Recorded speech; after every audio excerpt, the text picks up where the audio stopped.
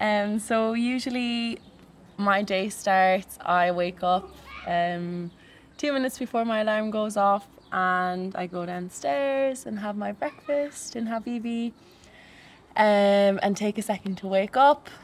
And then we would sometimes have meetings to organise the week or just check in on everyone, and then we open the doors and people will come. Usually I would help Alex in the garden, harvesting some of the vegetables that we planted, so onions or zucchini or cucumbers.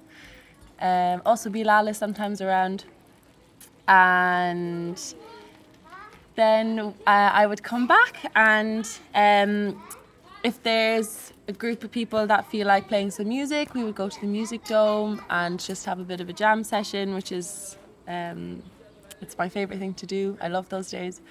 And yeah, people would play guitar and percussion and flute and bells and anything that we can get our hands on, and sing some songs. And then we would also have lunch. I forgot about lunch. And Fatima is usually in the kitchen, and I help her in the kitchen. And we sometimes use as well the stuff from the garden. We chop some bits, fry some stuff, and then we all sit around and eat together, clap before we eat, which is really nice to show appreciation for the food and the effort and the time that went into it.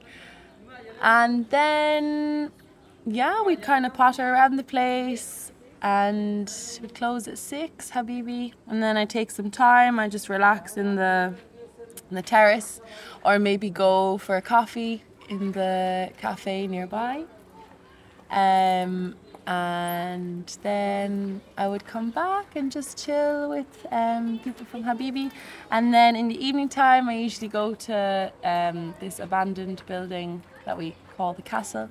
And there's a really nice rooftop up there, and at night it's really sweet under the stars and the moon.